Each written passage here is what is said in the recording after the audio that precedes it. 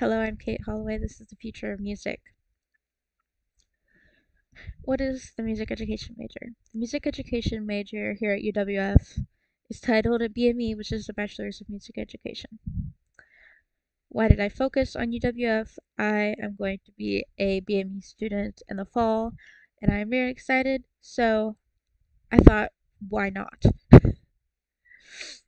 The different pathways you can take are BME choral music, BME general music, BME instrumental band, BME instrumental piano, BME instrumental strings. These different specifications give you a better curated learning path than if you were to want to do piano and you take choral music classes. It's not going to really help you.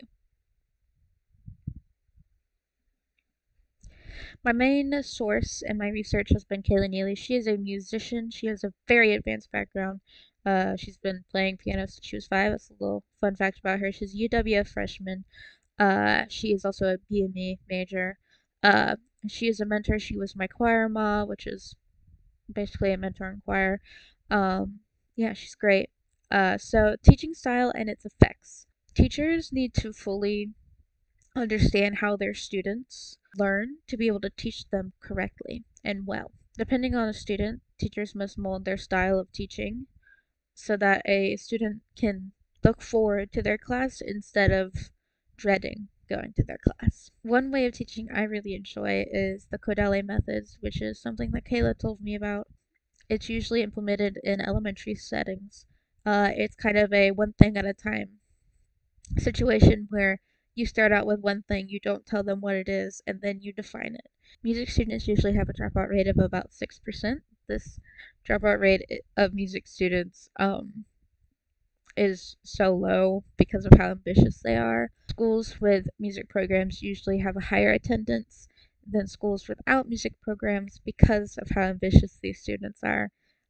Music students are some of the most ambitious students, and they really love what they do and they're excited to come to school every day because they can do music there. Our community is really special. We're all very close knit. Even though Florida is so big, there's so many of us. We still somehow know each other, which is really cool.